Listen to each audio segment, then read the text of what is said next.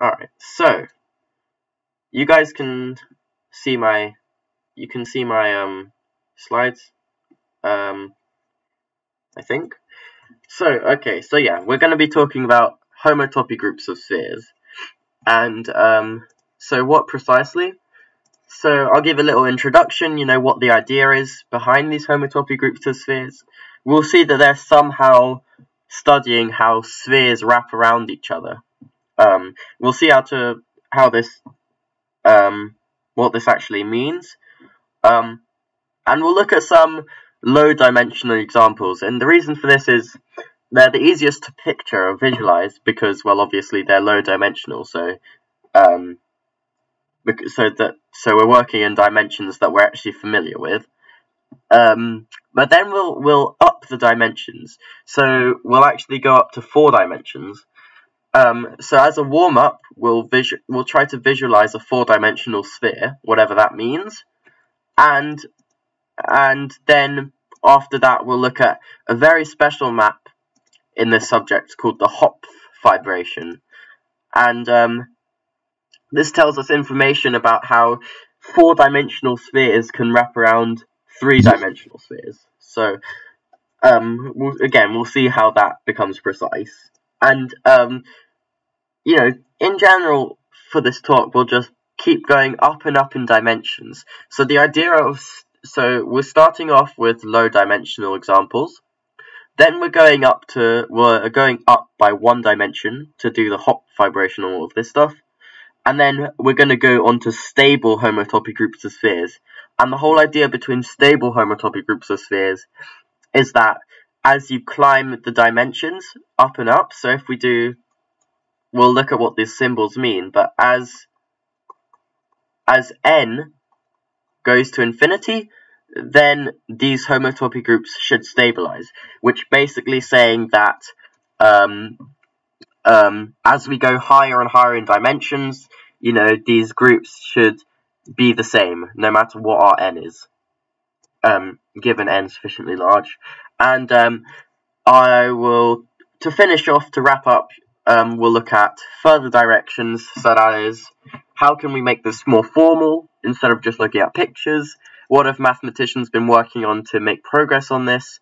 And then lastly, I don't actually know much about the applications, but I've linked a very good Math Overflow thread, which will hopefully spark some inspiration as to the applications within and outside of mathematics. Alright, so, as I was saying before, the problem of computing homotopy groups of spheres, which is just written like this, which is just written as pi n of sk, but this is just a homotopy group of the sphere. It's quite an old one, it's quite classic. It's probably been thought about since the 1920s, 1910s, 1930s, that type of area. And what it does is it studies how spheres wrap around each other. So we'll look at, hopefully this will become more clear as to what that means when we look at the low-dimensional examples. And for any of you who know what this means, it's precisely what it is pi n of sk is equal to homotopy classes of maps between the n sphere and the k sphere, which are based. But we don't need to know what this means, we just need to understand the pictures. This is just precisely what the definition is, just in case you're wondering. And yeah, so in this talk we'll talk about intuition, the basic concepts, and yeah, hopefully it's at least somewhat intriguing. Alright, so the first thing we're going to look at is this table. And this table is a huge mess, right? We've got a bunch of cyclic groups all over the place. We've got products of a bunch of cyclic groups over here. And what this is, well, hopefully it's clear, it's pi n along this column, this row here, and different dimensional spheres along here. So, for example, if we were to look at this group here, what this is saying is that pi 6 of S4 is the integers mod 2. So, alright, so that's what this table is telling us. There are obviously some patterns here. It would be annoying if there weren't patterns. So firstly, we've got these integers along this diagonal. All along this diagonal we have the integers. So what is this telling us? Well, this is pi 1 of S1 is the integers. Pi 2 of S2, if you go down. Pi 3 of S3. You've got pi 4 of S4, and so on and so on. So it turns out that pi n of Sn is the integers. So that's our first pattern. That's the first thing we can see. Maybe not. Maybe that's not the first thing you saw. Maybe the first thing you see in terms of patterns is all of these zeros here. All of these zeros here. I'm not going to draw that line because I don't trust my line drawing skills. But those zeros there. So that is pi 1 of the circle, S1, are the integers. But then pi n, so as soon as we get bigger than 1, pi n of the circle seem to be 0. Right? There's no other group here at all. And that's true when n is bigger than 1. So that's another pattern you might see, and the homotopy groups of the zero sphere are trivial, but the zero sphere is not interesting anyway, for this talk at least. But okay, now there are some more subtle ones too. A really interesting one, and maybe something that will surprise you, is actually, if we take a look at this row from here to here, these two rows are identical. Look, we have the integers, the integers mod 2, integers mod 2, mod 2, mod 2, mod 12, mod 12, mod 2, mod 2, mod 2, mod 2, mod 3, mod 3, mod 15, mod 15. You see? So these two rows, when n is bigger than 3, turns out that the sphere, like an ordinary sphere, and a 4-dimensional sphere have identical homotopy groups. Most of these groups are finite, right? So another question would be, so obviously some of them, for the example, this group is infinite, this is infinite, for example. This is an infinite group here. But of course, the majority of the groups are either trivial, you know, that's technically finite, or we have the integers mod 2, you know, mod 15. So most of them are finite, but some of them aren't.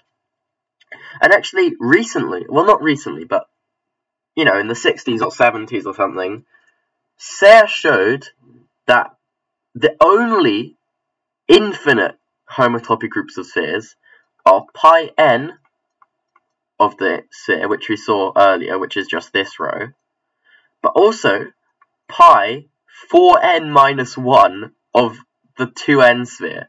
This is also always going to be infinite. So that's a really strange pattern. Let's see where these groups land actually on this table. So when n equals 1, this is pi 3 of the 2 sphere, okay. When n equals 2, this is pi 7 of S4, right here. When n equals 3, we get pi 11 of the 6th sphere. When n equals 4, we get pi 15 of the 8th sphere, which is also infinite, and so on and so on and so on. So we also get this diagonal here, kind of, which you can sort of see now, of infinite groups amongst all of these, you know, finite groups. And these are just some of the patterns that one can see. I won't go through more, but, you know, just to give you an idea, just to give a little tease of just how, you know, crazy these groups are. They seem really random. And, you know, it's a classic problem of computing them. That's why there's no closed form for them yet. But yeah. Alright. Let's see. So now we'll look at some low-dimensional examples.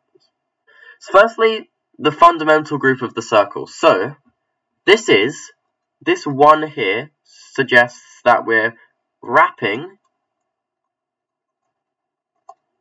1, so S1, which is just a circle, around, well, what's in here? the circle. So we're wrapping the circle around itself. Now, how this can be visualized is as wrapping a rubber band around a glue stick. So the glue stick is the circle that's being wrapped around, and the rubber band is the circle that's actually doing the wrapping. So, of course, if we have a glue stick here, which we'll do in this dark blue, and we have a rubber band, we can wrap it around once,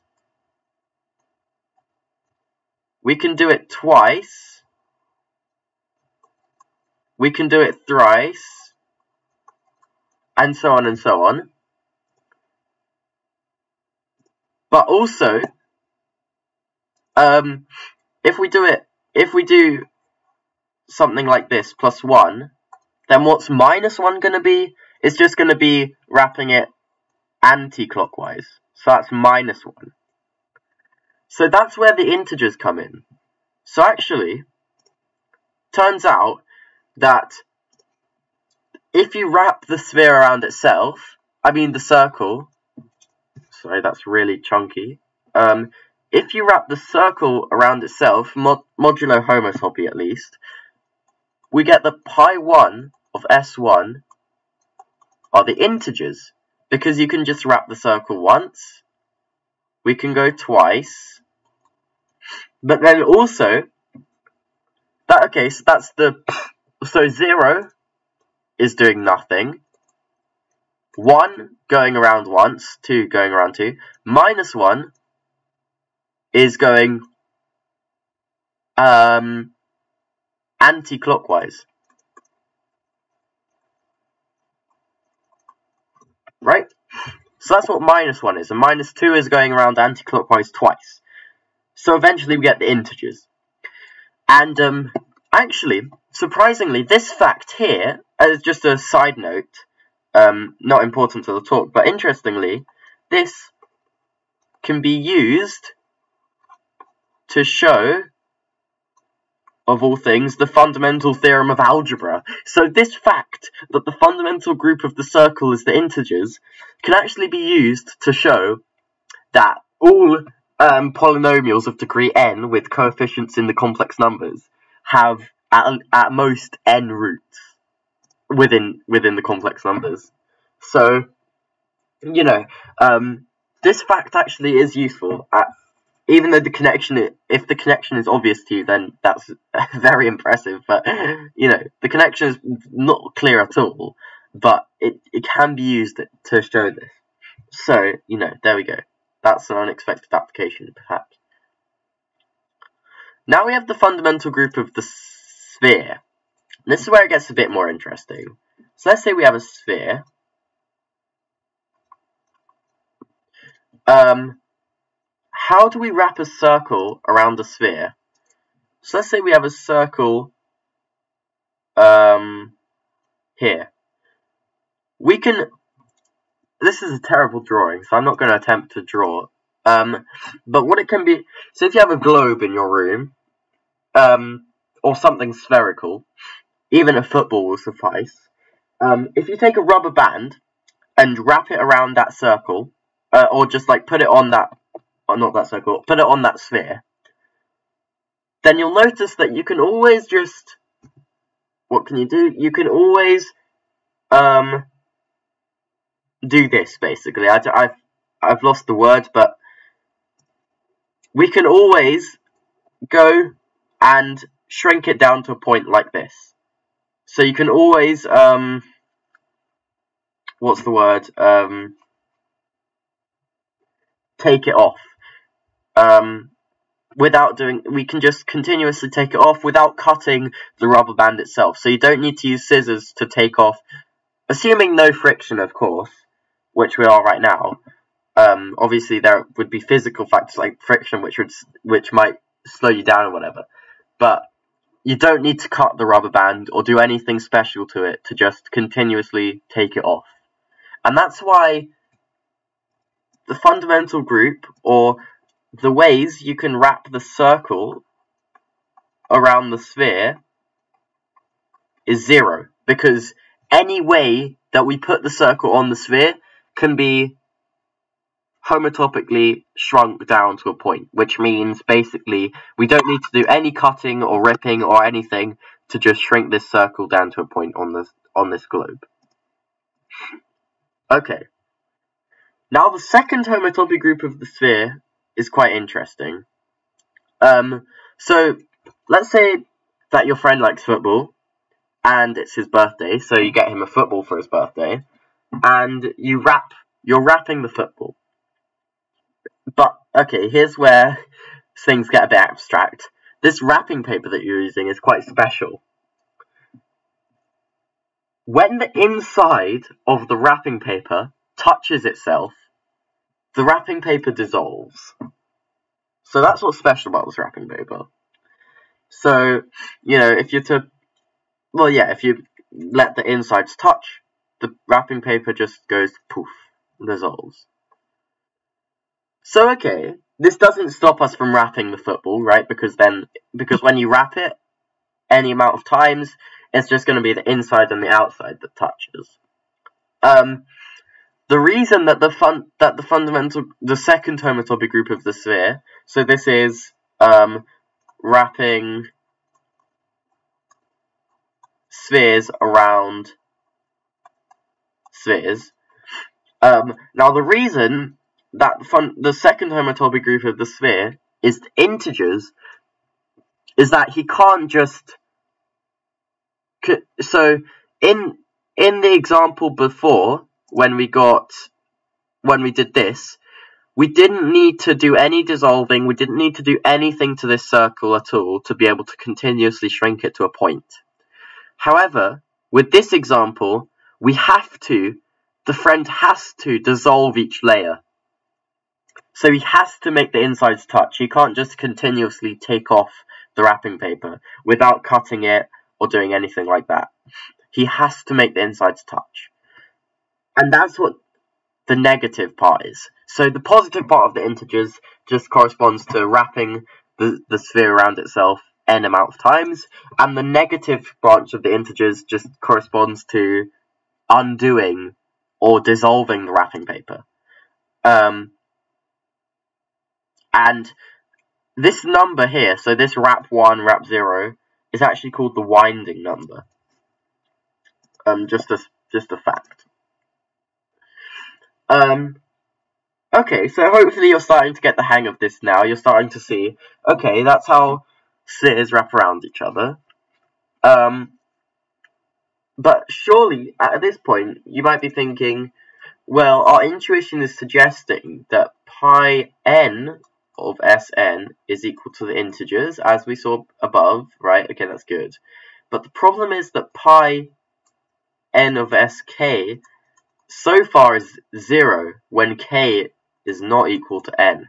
That's not true. That's what mathematicians thought, but obviously they were wrong because homotopy groups are really sneaky. And actually this example doesn't change this, but the fact that it's so hard to explain why this example is not changing it is a sign of hope, right?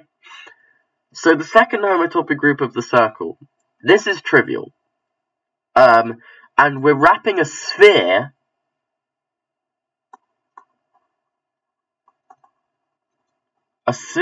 around a circle. So this time, imagine that, I don't know, your friend likes jewellery now. So you're getting him a ring for his birthday. So now we're wrapping a ring. The problem is, this time, when the friend receives the ring, he can continuously take off the wrapping paper without dissolving it, without cutting it, without doing anything to it. He can just take it off. And I don't have a reasonable explanation for why this is, but that's what this fact here is actually saying. So let's take a look at a picture. We've got our sphere and we've got our circle. But we can actually just shrink this sphere, which is wrapped around the circle. This image isn't very clear, but we can shrink it down to a point. And up to homotopy, which is what we care about. This example is general. Okay. So, alright, I'll stop here if you have any questions about that, about those 4 examples, because now things are going to get a little bit more complicated because we're actually going to move up in dimensions. So yeah, I'll just quickly check. Oh, look, we've got a decent turnout now. Alright, so anyway, so this seems to just be a GIF, trivial, and lol what. So I'll take that as no questions. But yeah, if you do have any questions, then voice them. Because yeah, we're actually going to go up in dimensions now, so things are going to get a little bit more trippy than before. But then just wrapping ordinary spheres around ordinary spheres, or ordinary circles around ordinary spheres. Now we're going to use 4-dimensional spheres. So if you have any issues, then yeah, okay. So far, so good is what I'm taking this silence as. Alright. So, as a warm-up for visualizing, so our goal in this mini little section to visualize S3, which is 4-dimensional, which is what I'm saying here. So that's our goal. But firstly, we'll use a technique which works for lower dimensional spheres, and then hopefully you'll see how it allows us to also see the 4-dimensional sphere. So, a 2-sphere, that's just a regular sphere. And the equation for it is x squared plus y squared plus z squared is equal to 1. That's the equation for a sphere of radius 1. Now, we can rearrange this to x squared plus y squared is equal to 1 minus z squared. And we'll call z t. We'll call z time for now. So it's time. Whoops, I went on to rubber. Okay, here we go. Yeah, so t. That's not so bright. Okay, t. But recall this. A circle of radius r is x squared plus y squared is equal to r squared. But what do we have here? X squared plus y squared is equal to something. So this is just a family of circles of radius square root of 1 minus t squared. That's just, so the sphere can be thought of as a family of circles which have this radius of square root of 1 minus t squared, and t is varying between -1 and 1. Hopefully that's clear. So let's see an image. Hopefully the image makes that clear. Let's see. So let's do some annotation here. We have the equator. Actually, we'll draw. Okay. So the equator is somewhere around here. It's unclear on this image exactly where it is. But the equator is when t is equal to 0. So that is, we have x squared plus y squared is equal to 1. So we just have a regular circle in the middle of the sphere. By the way, t is the z-axis, so it's how high or low we are. So that's along here. Now, on the top, this top point here, this is when t is equal to 1. So we have x squared plus y squared is equal to 0. Or just a point. It's just when x and y are equal to 0. And similarly is the case at the bottom somewhere when t is -1. And so on and so on and so on. So when you glue them all together in this way, we get a sphere. And this doesn't just work for a normal sphere.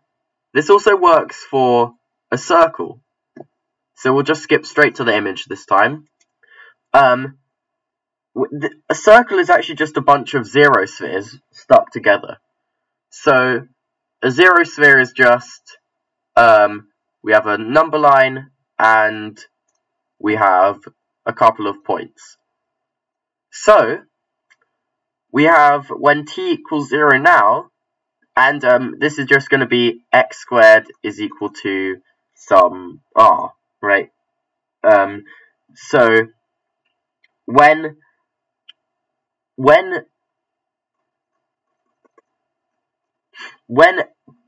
we get, when we rearrange the circle equation to be 1 minus t squared, we're obviously getting we're getting our equation for the 0 sphere back. This should not be a plus, that should be an x squared equals 1 minus t squared. We're getting our equation for the 0 sphere back. And you know, we have a 0 sphere here when t is equal to 0. We have another 0 sphere here. And we have a lot of mini 0 spheres all glued together. Like so. Okay, now, hopefully with this intuition out the way, we can kind of see, I don't know what I'm supposed to say here, but we can hopefully kind of see how we have small sphere here, we have a big sphere, you know, like here or whatever, and they're all glued together in a fourth dimension. So this is one way of visualizing the fourth sphere, and it's the way that I find nicest. So this is our glorious image here.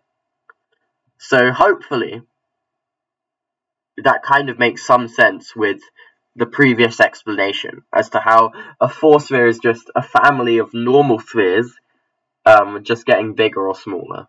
And so I don't even want to imagine what a 5 sphere is, which is just going to be a bunch of 4 spheres which are bigger or smaller. But anyway, we shall proceed. Okay. Now we get on to something really important called the Hopf fibration. And the Hopf fibration is an interesting map between the 3 sphere, so what we just saw before, to the 2 sphere. This is what it is. It's a map between this and a normal sphere somehow. And yeah, so this is somehow wrapping the 3 sphere around the 2 sphere. And I know that someone who's not here now in the talk, but they asked, how can this stuff be used anywhere in physics or engineering or whatever? One of my physicist friends, who's actually appeared on the channel, C. Furco, said that the Hopf vibration models a particle carrying magnetic charge. So there you go. There is application here.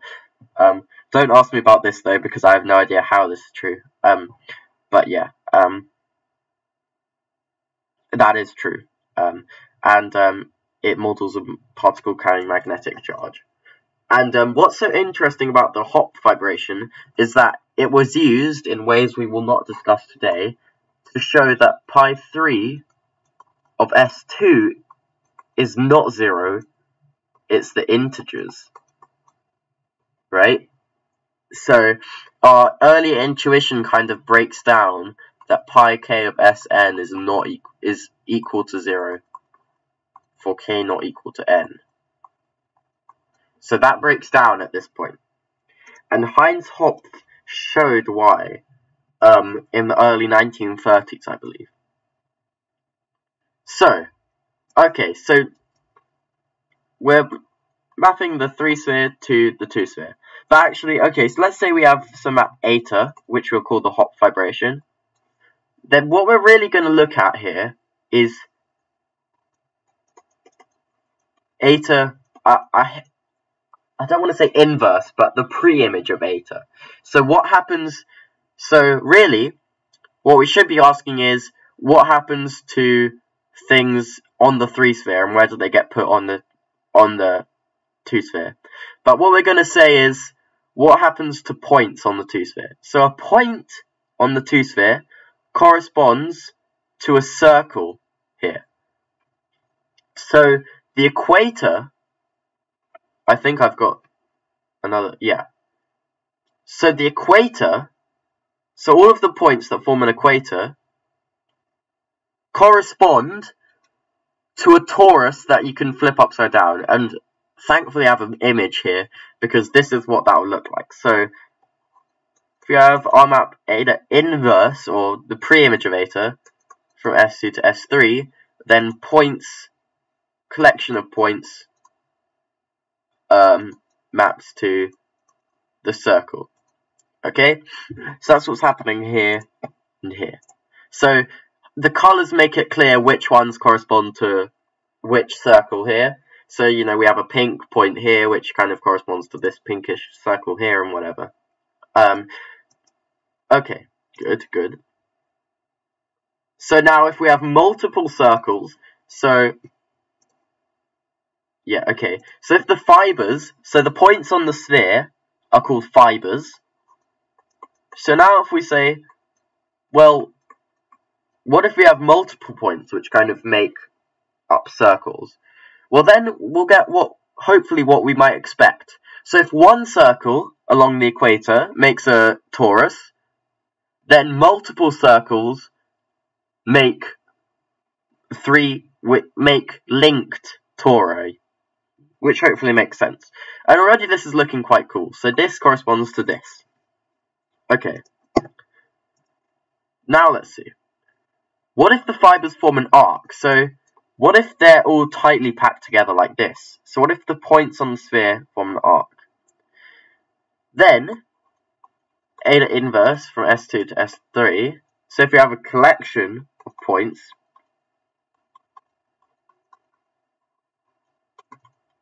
all linked together, this maps to, well, that. And what that is a hop link. And it's an annulus whose boundary circles are linked. So it's basically something that looks like this. So it's an annulus whose boundary circles are linked. And hopefully even here you can see the boundary circles. And don't forget that we're getting circles because these are still fibers. So fibers, so points on the sphere are going to map to circles on the 3 sphere. And so basically what we're asking is, when the fibers are linked, so when we get multiple points joined together, how do the circles join together on the 3 sphere? And they form what's called a hop link, which looks like this. And so now the final image, and I don't know how many people might have seen this image before, but if you have seen this image, then you'll immediately recognize it, or if you've seen anything similar to this, is this image here. And all this image here is, this is just the image of it's just the pre-image of a bunch. So we've got a ton of links here. We've got the fibers forming an arc. We've got 3 arcs, and we've got a bunch of hop links all linked together. And one of the reasons why the hop vibration is famous is not just because it managed to disprove mathematicians and so forth that homotopy groups of spheres would be simple, but also it just looks really cool when you visualize it in this way. So these are fibers that form a lot of links, and yeah, there's the typical image there.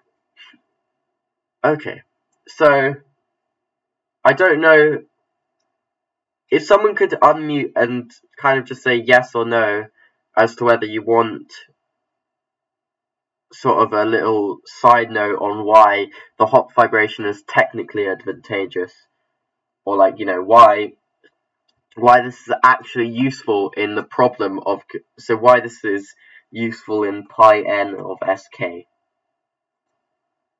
Or if you just want me to move on. If someone could just unmute and kind of say, I don't know what I'll take silence as. I'll take silence as a yes, but, you know, I'd rather someone just unmute and say yes or no to me. Wait, I'm just going to check if I actually have any people. Yeah, I do still have people here. So, okay, I'm just going to check chat here Yes or no to the more technical slide? I don't mind. Alright, yes, okay, there we go. Let me just mark these pings as red just in case you actually have pings.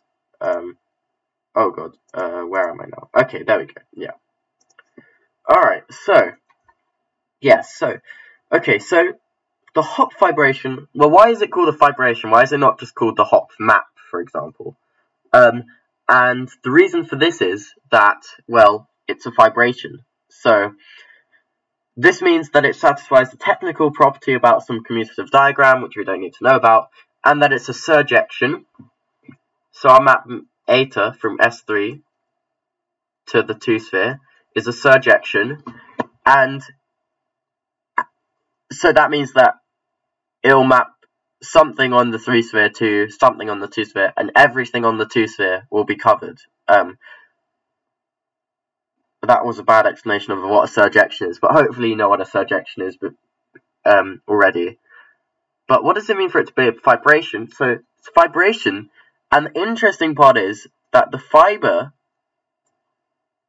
is a circle, and this is rare.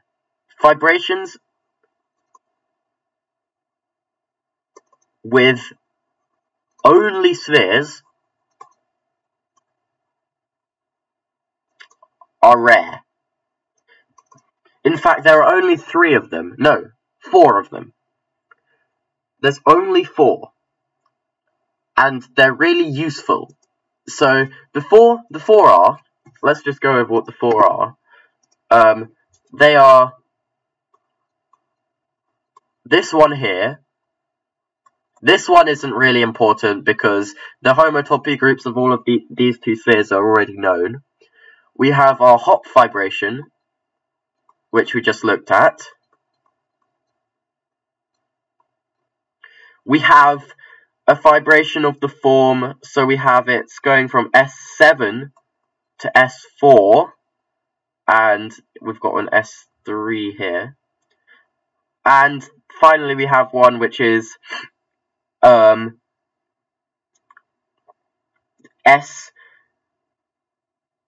S15, I believe. Yeah, I think it's S15.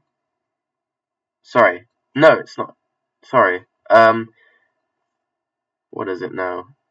Sorry, no, it's not S15, it's S8. Mapping to S, sorry. I've just got a little bit mixed up here. I forget what the last one is. It's just slipping my mind. I'm just having a little bit of a brain fart. But okay, we've got 4 of them, and three of them are here. So what's good about having these? So let's restrict our attention right now to the one which we were looking at before.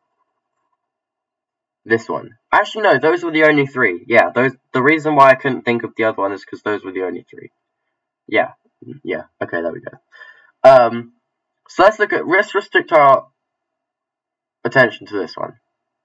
What's so advantageous about having this is that we get a long exact sequence of homotopy groups. So this induces a long exact sequence of homotopy groups which looks like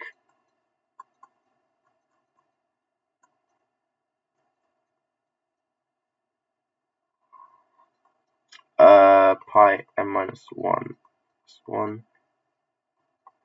pi n minus 1 of S3, so on and so on.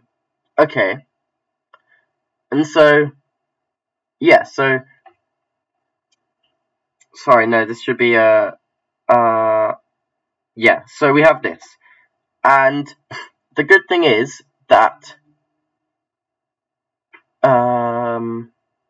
what's the good thing here? Yeah, the good thing here is that this map, so this inclusion is because the higher homotopy groups of the circle are 0, this inclusion here induces is just a zero map. So the induced map here is just a zero map. So actually, what this does is it splits nicely into short exact sequences. And these short exact sequences are actually split short exact sequences, so that in the end we end up with short exact sequences that look like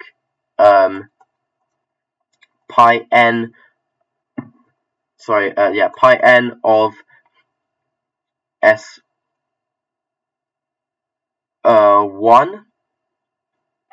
to pi n of S3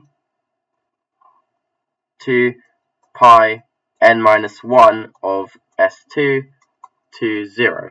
So because this splits, we get that pi n of S3 is, sorry, my bad. This should be an n minus 1. Yeah, okay. Alright.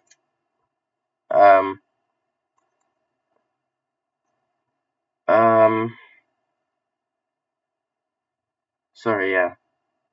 Okay, I think this is what it will look like. And so, let's just see if this gives us the right result.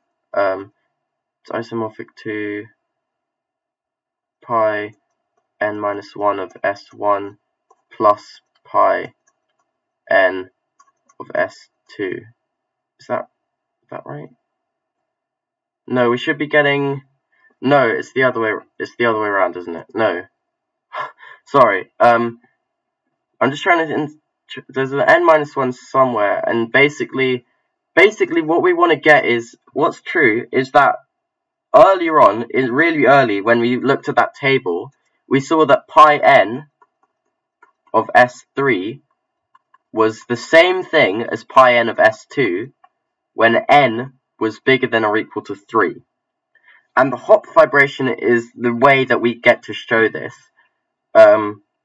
If my brain decided to function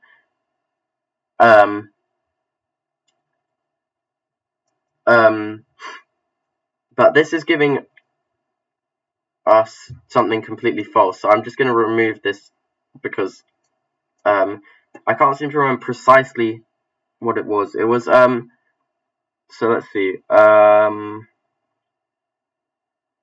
it was pi n of S2 here. Yeah, okay, that's what it was. Okay, pi n of S2 is isomorphic to pi n minus 1 of S1 plus pi n of S3. Yeah, this is what it was. There we go. Yeah, that's it. Yeah. So this split short exact sequence just written wrongly. But anyway, we get this. I'm sure that the viewer will be able to slow down and precisely determine how the short exact sequence breaks down. But we get this. But remember before that pi n of S1 is equal to 0 for n bigger than 1. So when n is bigger than 1, wait, sorry, yeah, okay, so then when n is bigger than 2, yeah, because we have n minus 1 there, so when n is bigger than 2, we get that pi n of S2 is isomorphic to just 0 plus a pi n of S3. Yeah, there we go, yeah. And then obviously when you just do the trivial group direct sum with something that's just going to give you that something back. So overall we get pi n of S3. Yeah, okay. There we go. That took me a while, but in the end it was worth it, right? For n bigger than 2. And to emphasize, this is because this right here, when n is bigger than 2, is going to be trivial. And that's why. Okay, yeah, I got there in the end. So that's the technical advantage. We managed to obtain this isomorphism here. And so, we're not done quite yet, because we know that pi n of Sn is isomorphic to the integers. So we get that pi 3, so when we put in, so when n equals 3, 3 is bigger than 2, so we know that pi 3 of S2 must be pi 3 of S3, but then this, by this theorem here, is integers. And so we use the hop vibration to show that pi 3 of S2 is isomorphic to the integers, which is pretty cool. And you can use the higher ones, the higher one which I said with the 7 sphere and so forth, to show that, you know, you have a similar thing with other spheres. You have a different splitting or whatever. I don't precisely remember how that one goes. But yeah, so there are a lot of advantages to using fibrations, which is why you know, long exact sequences are so important or whatever. Okay, so that was a little bit messy, but hopefully you get the idea that in the end, so okay, I'll summarize it just because that was a little bit messy. I didn't have anything prepared for that. So fibrations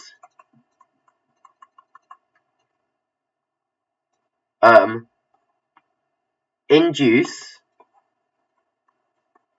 a long exact sequence on homotopy groups. So for the hop vibration, the long exact sequence induced split short exact sequences, and this manages to give us isomorphisms, so we can gives us isomorphisms between homotopy groups of spheres Sn and other ones. So what I'm saying here is that the split short exact sequences manage to give us our desired result of pi n of S3 and pi n of S2.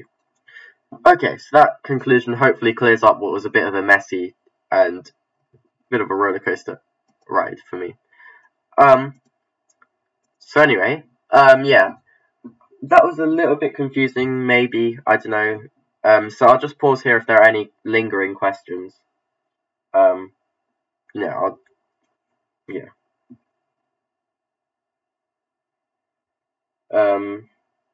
Yeah, sorry if that slide I didn't explain that very well. But hopefully you kind of get the idea that the hop vibration induces a long exact sequence, which then gives us information about homotopy groups of spheres, which is basically what I was trying to convey there, but more technically. I'll wait for another, I don't know, 20 or so seconds, and if no one unmutes, I'll just proceed. Alright, I'll just go on, and if you have any questions, then yeah. Okay. Oh, this is a fun part. Stable homotopy groups of spheres. Yes, I like this. Alright, so what's the idea behind this stuff? This is that the homotopy groups of spheres do stabilize. And what this means is that for pi n plus k of Sn, as n tends towards infinity, so as n gets bigger and bigger, then eventually we'll just get that they're all going to be the same. So when n is sufficiently large, n doesn't even matter, is basically what it is. And we'll see a concrete example of this. And this is a special case of the Freudenthal suspension theorem, which is basically saying this, but in general for homotopy groups, they stabilize. But we'll only look at this for spheres. So, we don't need to know what this homomorphism actually is. It's called the suspension homomorphism. And what it does is, it takes in pi n plus k of sk, of Sn. So it takes in a homotopy group of the sphere, and what it does is it ups the dimension by 1 of the sphere that we're wrapping around, but it also ups the dimension of the sphere that's being wrapped around by 1 too. And it's denoted by sigma, and it's called the suspension homomorphism. What's interesting about this is that it's an isomorphism for n bigger than or equal to k plus 2. So let's just plug in n equals k plus 2. So that is k plus k, so 2k plus 2 of s k plus 2 is the same thing as pi 2k plus 3 of s k plus 3. So those are the exact same thing. So when k, and then again we get this, so this works further, pi 2k plus 4 and s k plus 4, and so on and so on. So you can somehow see this stable phenomenon occurring. So let's look at a concrete example. When k equals to 1, they stabilize for n bigger than or equal to, so they stabilize when n is bigger than or equal to 3. That's when it stabilizes. So we get that isomorphism. Okay. So they're more well studied because they're more well behaved, so they're a bit easier to study because they're actually stable. And I'll try to, I have a video on my channel and a talk which is somewhere on my blog, which you might be able to find if you do enough digging, where I prove that the fourth homotopy group of the 3 sphere is the integers mod 2. And I proved that rigorously with spectral sequences.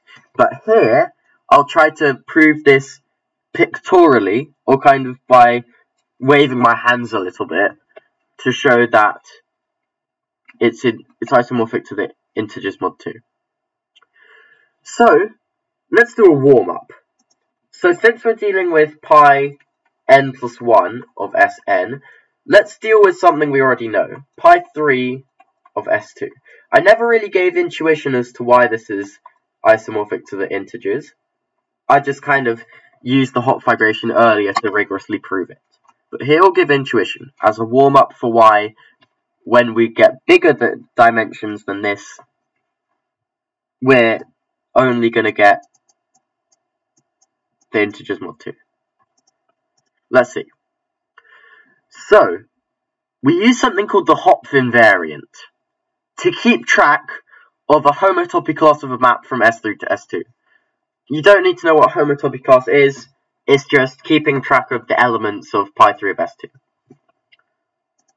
Let's see how to compute it. So let's see, so most points P in S2, so if we just have a sphere, and we pick a point P on it, it has the property that the points X in the 3 sphere, so the points in the 3 sphere, so that f of x is equal to p, where f is just some function between S3 and S2. Most points P have the property that these points X, so that basically X is equal to the preimage of P under F, form a bunch of knots in S3. And we can think of this as a link. Now, what you do is you pick 2 different points on S2. And those 2 points determine an integer called the Hopf invariant. What the Hopf invariant is counting, what the Hopf invariant is, it's an integer, right? And what it counts is, it counts the amount of times that the links overlap with appropriate signs. I don't think, let's just scribble this out because I don't think this is actually accurate. But basically we have appropriate signs, and it counts the amount of times that the links overlap. Now this number What's important here is that the number doesn't depend on the 2 points. The only thing it depends on is the homotopy class of F. So the homotopy class of F corresponds to some Hopf invariant. So the collection of such things, this collection of homotopy classes is precisely pi3 of S2 by definition, and the Hopf invariants are in bijection with the integers. So overall, we get that the integers are in bijection with pi3 of S2. Because there's this integer which keeps track of the homotopy class of F, and it's in bijection, and so because it only depends on the homotopy class of F, then it must be that each F determines a unique Hopf invariant up to homotopy classes, but then the collection of homotopy classes, don't forget our definition, which is just pi n of sk is homotopy classes of maps between Sn and Sk. So the set of all such homotopy classes is precisely pi3 of S2. And the Hopf invariant is obviously in bijection with the integers. Now the punchline here is that in higher dimensions, links can be undone. So let's see what we're talking about. So say if we lived in 2 dimensions. Oh god, that's terrible. That's really slanted. Okay. Let's say that we live in 2 dimensions. Then, say we're a person here. And say there's a line here. Let's actually draw this line in red. Right? We can't get past that barrier in 2 dimensions because we don't have the option to go up, because that's a 3rd dimension thing. So we're just stuck there. However, in 3 dimensions, obviously we can just go over it. In the same way, links that we can't undo normally in 3 dimensions, well, we can just undo them in 4 dimensions. I like to think of this as having extra room. We have an extra dimension to work with, and so a link which normally couldn't be undone in 3 dimensions without cutting it or whatever, can be undone in 4 dimensions. So, our link counter, so say we have a link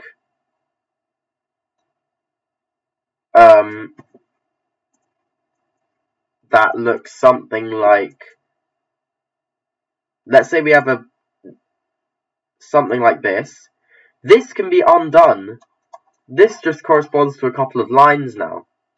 And so the Hopf invariant before, which would count the amount of times that the links overlap, now it's only defined mod 2.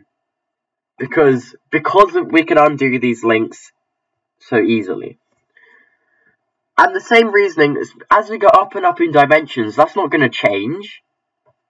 We're not going to suddenly be able to not undo links in like the 68th, 69th dimension, right? We're going to be able to undo links even as we climb higher and higher in dimensions.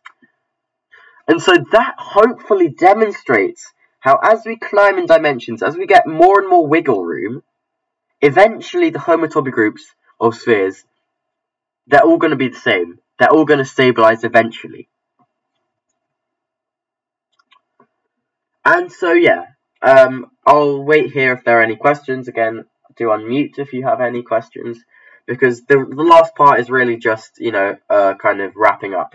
This is just wrap up, kind of looking at more rigorous further dimensions, but the main bulk of the talk, the main part which I wanted to do, is finished now.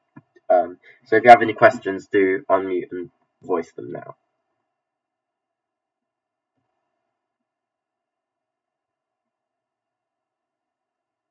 Alright, good.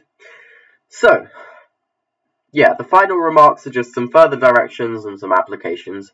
And after the talk, after I stop recording, we can, if you want, we can discuss the thing which I linked in the slides.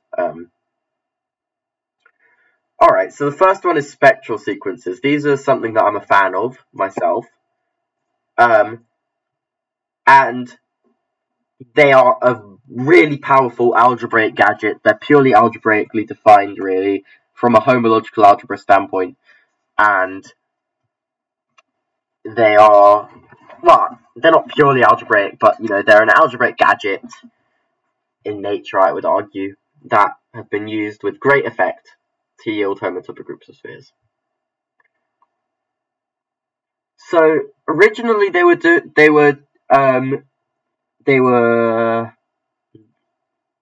brought into place in order to compute homology groups.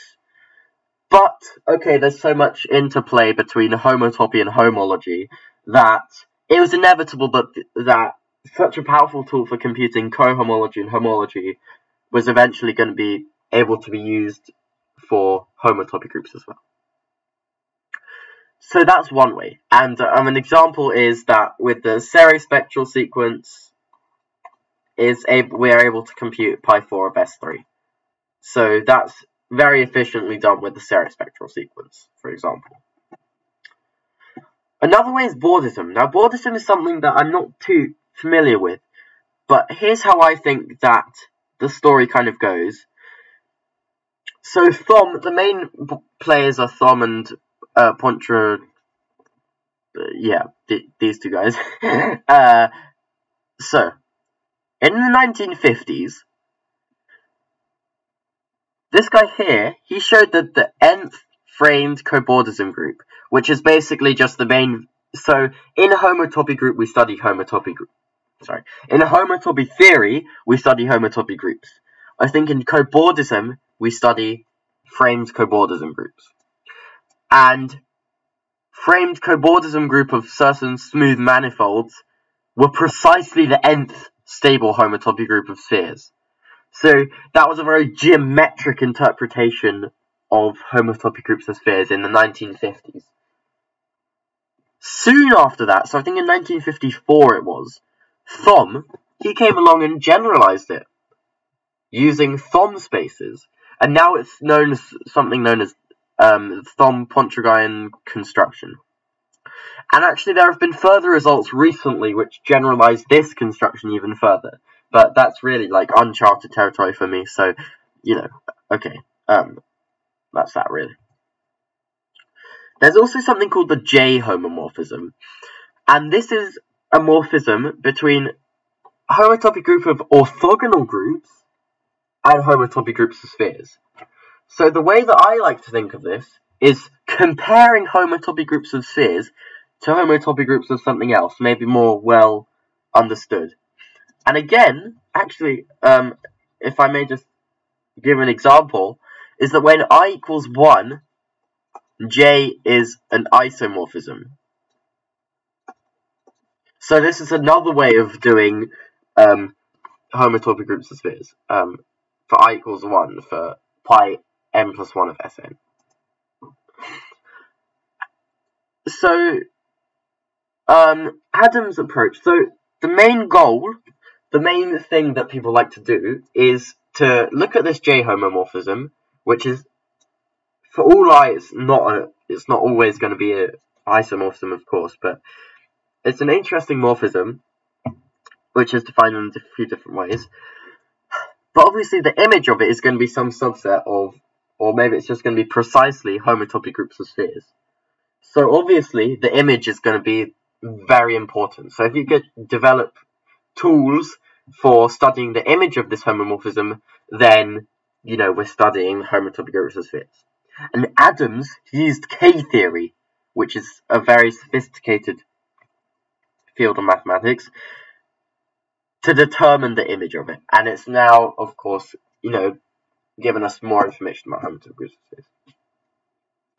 And what good is all this? Well, after I've stopped recording, we can go to this link here, and I'll put the notes in a blog post for those of you watching on YouTube, so you can click on this link too. And this outlines various applications of this.